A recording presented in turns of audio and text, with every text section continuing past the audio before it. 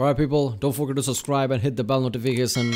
That way you'll know when I upload the next video and you'll be supporting my channel. Follow me on Twitter. Every time I upload a new video, I'll be tweeting.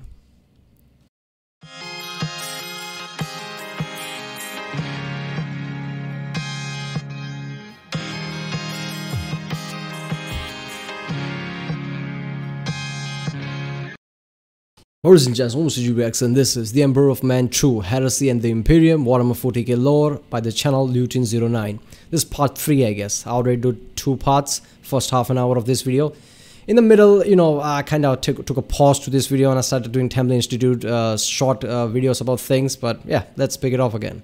I love this series so far, The Emperor of Man. It's such a big series. Every video is like 1 hour, 1.5 hours, and there are many like, I think he already made 4 of them. He just released 4th one, I guess, a month or so ago. So yeah, it's gonna be fun. Yeah, I bought Imperium t-shirt, right? Imperium logo. It's very hard to find Warhammer 40k clothing here. So I guess I only found this. But yeah, I really want to buy more t-shirts about Warhammer 40k because I love this so much. I'm gonna have to, I guess, import it from USA or something. So yeah, let's do this one. Fortunately for the Imperium, one thing was slowing down Horus and his legions: logistics. Despite acquiring a massive force, Horus found he was unable to move it efficiently around given the limitations of the warp vessels in his fleet, and this did buy the loyalist side some time. There is one other unmentioned force Horus found available to him, that of the warp demons themselves. However, interestingly at this time, despite many Space Marine legions pledging themselves to Horus and to Chaos, they still viewed these creatures as dangerous warp phenomena and opposite to their principles.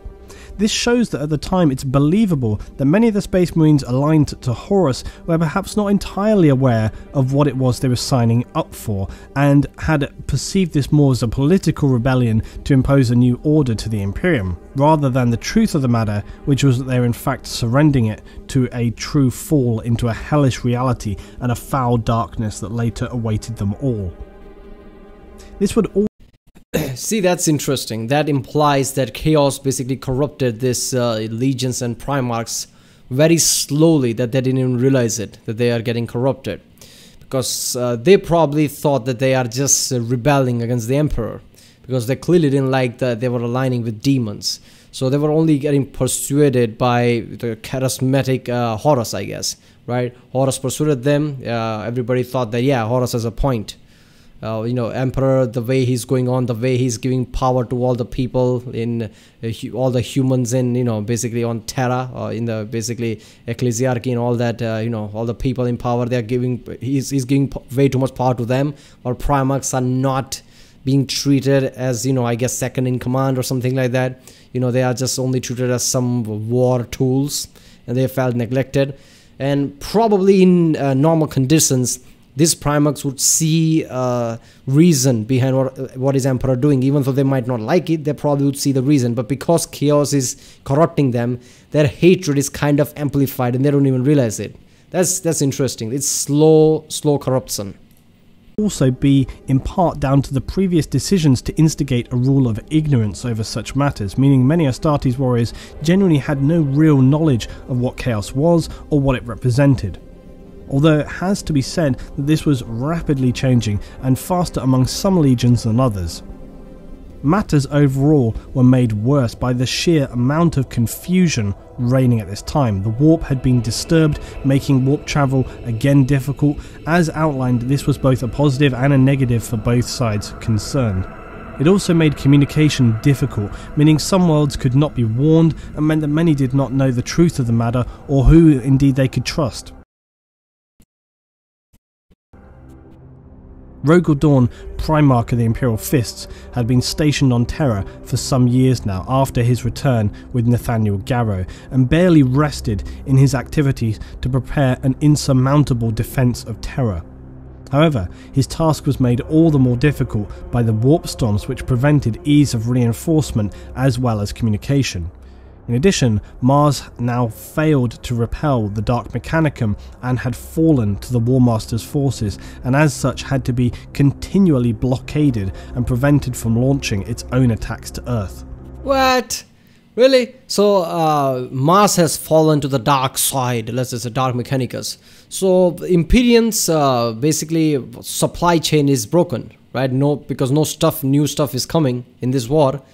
Because Mechanicus is the only people who supplying them with equipments, everything, all the equipments, weapons, titans and everything like that. So if they are fallen, Imperium's supply chain has broken. And knowing the history of wars and how wars are fought, that is a massive blow. Now Imperium has to finish this war pretty fast, I guess, because otherwise they'll be in massive trouble with no new equipments coming. So that's a whole another element into this war. As far as the Emperor, Malkador and Imperial Fists were concerned, the spearhead on Isfahan V had been a catastrophic failure. Other legions, such as the Ultramarines, were now completely isolated and out of contact, and so they could do nothing but watch the galaxy burn around them, as Horus himself had stated he would as he oversaw the virus bombing of Isfahan III. Despite this period often being documented as clear-cut, death guard against blood angels and so on, it was far more chaotic than this. Although battles and confrontations would occur, it was not as simple as the War Master declaring, "X Legion is now under my command." A legion comprised thousands of Space Marines, and they would rarely be all stationed in one location at once. Consequently, this fragmentation meant many could return from stationing elsewhere to find to their horror the truth of the matter. As outlined previously, although Space Marines can often appear to be mechanical machines of war, they are just as complex as any human in their thoughts, decisions and moralities, hence why Horus saw it necessary to slaughter so many loyalists from the legions he would call his own on Isfahan III. This meant that many smaller groups of Marines, when returning to communication with their legion, would either meet a bloody fate at the hands of their brothers should they refuse to convert to the War Master's cause, or instead they would flee to form fragmented groups of rare Marines known as Black Shields. Now just to diverge... Alright, so... I mean, damn, that is really fucked up. We have seen that in our history a lot too. Whenever there is an inside coup, that happens a lot, right? Where the loyalists are, right? Who belongs to which side? Sometimes people, from one side realize that certain people are a threat regardless of what. Certain people are very loyalist. So they basically slaughter them and, slaughter them surprisingly, so they don't even see that coming. That is really fucked up side of it, because you come back from your station or whatever, wherever you posted, come back to your planet or something, you suddenly realize that allegiance or lots of people is shifted, you are confused and your own people try to kill you. It's very confusing time who to side with, who to answer to. It's really fucked up all around. So this happens a lot in real world too. In the past it has happened in any coup in any empire. So this is similar to that. I can kind of see now why Horus Heresy weakened the Imperium, because it kind of ate itself from inside. Very quickly, Black Shields are a rare form of Astartes who have fully severed themselves from their parent legion or chapter, but who still remain loyal to the Imperium. In this early time, however, only some of the Marines would obscure their shoulder plates, others would wear their legion colours and heraldry, proudly believing themselves to be the purest warriors, uncorrupted by the darkness and the last remnants of their previous but now ruined glory. Later in time though, all these rogue Astartes would black out their armour to remain anonymous, as their legion loyalty became a deep shame and irrelevant to their personal missions. Yeah, I bitched about this a lot, that if this was a game like Elder Scrolls, like a massive RPG open world game, I would be this, right? If there's a character creation thing, I would be this, because it fits perfectly. You have no allegiance to any legion, you are kind of your own. So later on you can join any faction if you want or something like that, or your goals could change the way you want. It's really freedom in that sense. I like this whole element, and then obviously blacked out armor looks cool. Black Shield Space Marines would later become the fabled Death Watch Marines, who dedicate themselves to endlessly battling Xenos using unorthodox methods and allying with fellow Black Shields whose prior Legion heritage is irrelevant and often best unspoken of. It is uncommon for the Black Shield to reveal more than bare details other than his name, basic training experiences and so on. They fight in the name of the Imperium but remain in a state of self-imposed exile. The Death Watch Black Shield Marines would also fight in a manner divergent to normal Marines. They will willingly sacrifice themselves where necessary or take on objectives that others would consider a death sentence. In many ways their lives seem to be a form of penance, carrying the shame and weight of sin thrown down by their legions upon their shoulders. But all the so this is kind of similar to the people of Krieg, right?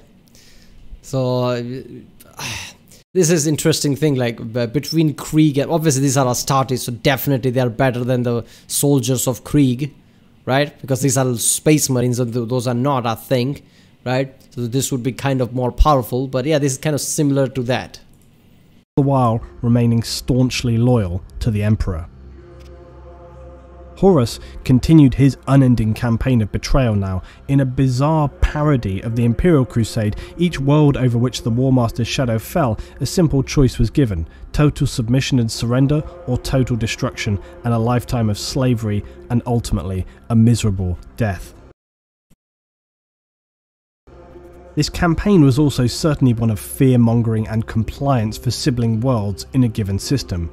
For any world marked for destruction and genocide was never fully extinguished in this manner. It would conveniently allow those survivors who had not simply lost their minds from witnessing the horrors unleashed by the Dark Astartes could convey their experience to other neighbouring worlds, and thereby assuring their near immediate surrender to the War Master's fleet. In this sense, these near-total annihilation attacks on planets by the War Master were not true exterminatus as was seen on Isfahan 3, rather they were a clever and brutal propaganda tool to yet again demonstrate Horus's adept ability in the art of war he had perfected through the years of the Imperial Crusades. By now, some 9 of the... Alright, this might be too much thinking on my part, but I think we see a bit of dark side from Horus in that kind of tactics. Obviously that's a brilliant psychological tactic, but it feels like he's now employing more of a darker side of it, right? He's trying to send more gruesome messages, right, by, you know, living survival like that and killing people gruesomely. You know, I guess we can see a bit of chaos, corruption in him even here, right? He's going a bit dark there. His hatred for his emperor is amplified, so he's employing more brutal tactics here.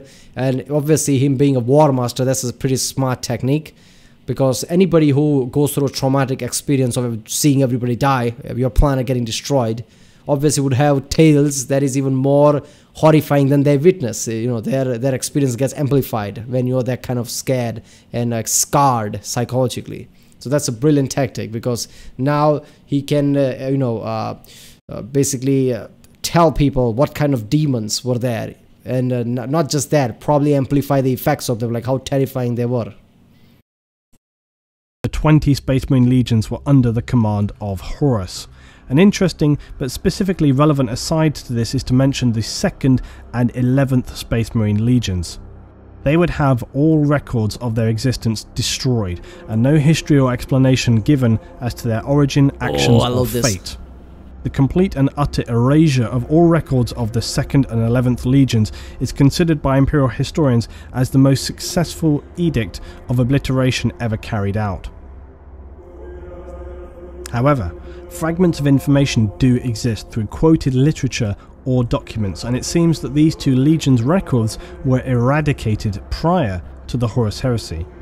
We have no way of knowing for sure what happened to the erased 2 legions, but it seems likely they were precursors to the events of the Heresy. Ooh, that's so awesome. The 2 legion that got lost, I guess 2nd and 11th, like he said. I knew that after 20, only 18 were there. 2 that got lost. Nobody knows any detail about that. That's why I love this lore of Warhammer 40k, because the people who created this lore, deliberately left out the information even to us, even as a side story or just to know things that we have no information of. That just makes it awesome. So in the future, Games Workshop, is that the developers? Is that the people who created this? They could basically create more lore going forward, that a new information came to light. If somebody unearthed some details of what happened to those legion, and just story can intensify from there.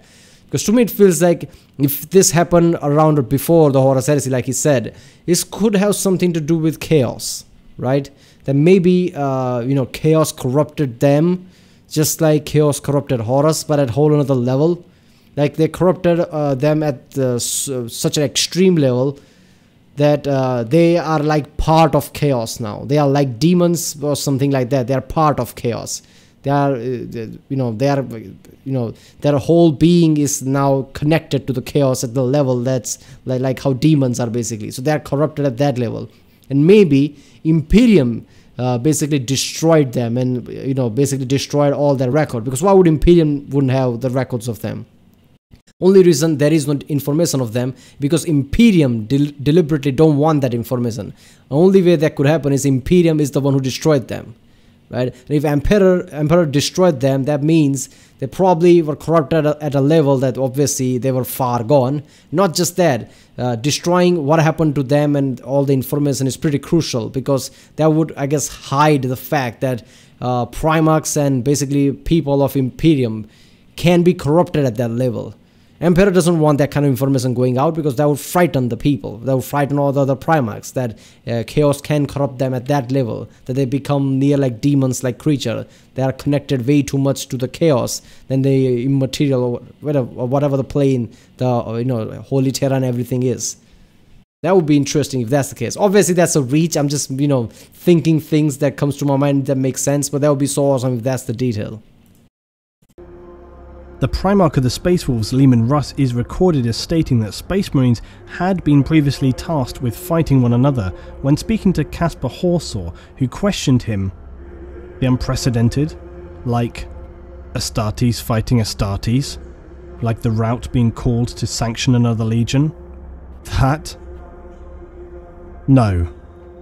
That is not unprecedented. Whoa, that's grim. This gives credence to the possibility that the Space Wolves are the Emperor's preferred execution legion, as they would be later tasked with the destruction of the Thousand Sons and Magnus the Red. Another quote stated that the wolves will be loosed again. This small fragment suggests it is not the first time they'd faced such a mission. He's literally saying what I just said. The Imperium is the one who killed those two legions, because they had to. Oh, I love this. Malcador the Sigillite and Rogel Dawn of the Imperial Fists would also shed some fragmented light on this history. Malcador would say, Horus has 3 of his brother legions with him. You have your fists and 13 others. Would that it were 15, mused Dawn. Do not even think it, my friend, warned Malcador. They are lost to us forever. I know, said Dawn.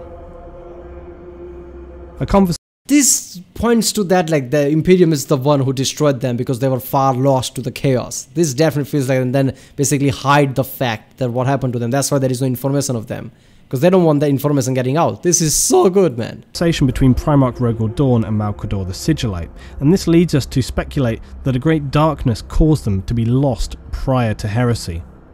But the most telling of all would be part of Horus's vision during his out-of-body experience on Davin, where he would have, among other delusions, a reminiscence back in time to the DNA laboratories of the Emperor.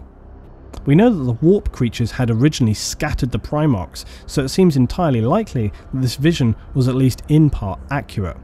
Horus would describe that. He stopped by the tank with 11 stenciled upon it. The 11th Primarch, feeling the untapped glories that might have lain ahead for what grew within, but knowing that they would never come to pass. This could suggest that Chaos wanted to demonstrate to Horus that he was not the first to be corrupted, and that where previously they had failed and subsequently were destroyed by the Emperor, he would succeed. Oh, this also plays to the fact that Chaos probably showed Horus, see that? how little Emperor cares about his children, the Primarchs. He destroyed these two legions, your two Primarchs, basically, because Emperor couldn't care less. That probably fueled Horus's hatred towards Emperor even more. Basically, Chaos played this mind trick, I guess, political game towards him. That would fit perfectly. These glimpses are interesting, but do beg the question, if such a fate had befallen the 2nd and 11th Legions, why was the Emperor not more cautious to allow such darkness to encroach and infect his Astartes again? On the other hand, perhaps it was precisely these earlier corruptions which led the Emperor to his course of outlawing knowledge of chaos, the old adage of what you don't know can't hurt. Yeah, can't hurt you. I was just gonna say that. I'm glad I didn't pause it because he just said that. That obviously Emperor made sure not to tell them, because if just telling them the chaos exists is enough for them to be easier mark against chaos, then of course Emperor, even after what happened to 2nd and 11th Legion, how he had to probably destroy them and remove all their existing records, like what happened to them, Emperor still won't say anything to the Primarchs, because by not telling them is the best way to prevent them from getting hurt by chaos. But clearly we know that's not how things work. How Primarchs are stretched across the universe, they would bound to come across something that tells them that chaos is real. So I guess Emperor made a grave mistake there. Emperor should have known that how Primarchs is basically spread around the universe. Primarchs would have come across something that tells them the chaos is real anyway, and by then there would be way too easy pickings against chaos.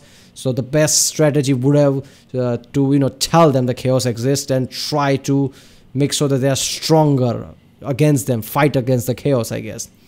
Because we already have certain psychers who are trained in a way that they can fight against the chaos demons and everything. I guess the nuns, those nuns of ecclesiarchy, whatever that is, I guess their mind is so stable that no forces of chaos or demons can get through them or something, because they train themselves at that level, right? If I remember correctly. So Emperor could have done the similar thing with the Primarchs and trained them to fight against chaos. I think he made a grave mistake not telling them. Hurt you. Additionally, perhaps the fact that if indeed these two now erased legions were corrupted and then crushed by the Space Wolves, could this have lulled the Emperor into a false sense of security, believing any further corruptions to be also surmountable? We could speculate that the Chaos Gods perhaps even allowed these legions to be destroyed prior to the Horus Heresy, so as to deliberately misdirect the Emperor into believing them to be weaker or less capable of force than they actually were. There is no definitive answer, this is all supposition, but the possibilities and ramifications are particularly intriguing. Whatever the reasons for these prior events and the consequences they would carry, one thing was now certain. Horus's fleet seemed unstoppable as it approached Terra. Rogel Dawn and Malkador the Sigillite were receiving the fragmented survivors from the Isfahan 5 massacre at this time and begun to realise the grim reality of what they were facing. They hurriedly attempted to contact the Space Wolves and White Scars, who, as they were about to return to Terra, were now engaged by the traitors of the Alpha Legion. This made retreat difficult, but the White Scars were able to break free to return to Terra, with the Wolves vowing to follow them on once they had eradicated the Alpha Legion's force. The Ultramarines similarly had been engaged on the planet of Kalth against the Wordbearers. Robert Gilman... Oh yeah, they're fighting against the Wordbearers, yeah. So the Smurfs, I guess. Yeah, I guess I have to stop there. It's I'll risk 23 minutes mark and I have to go anyway. I don't know. I know I'm taking a sweet time, reacting to this, but I don't want to rush this, right? The lore is so good, and I feel like I like this lore so much that I'm remembering everything I reacted so far. I remember the first portion of this reaction that I did, I don't know, a month ago or something. It's been good enough time when I did that. I don't even remember that. Even the first part, I remember that. Emperor of Man 1 and all the, even the Brickies, explanation, I remember that too. So, I'm taking this slow, but I'm kind of understanding the way, the more and more I, react to this video, I guess. And Lutin is great. Lutin is going deep into this lore, even giving his take, which, kind of makes sense, because even I figured that out. Like, the 2nd and 11th, Legion basically got destroyed by the Emperor himself because they got corrupted, because that makes the most sense. Otherwise, why would the information not be there? Only way Imperium doesn't know what happened to them is Imperium didn't want anybody to know. That would be the only case.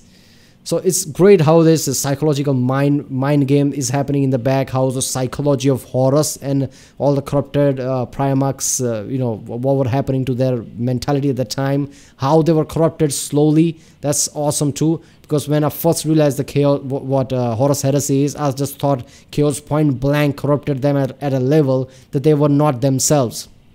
But apparently that's not the case, right? They were slowly corrupted.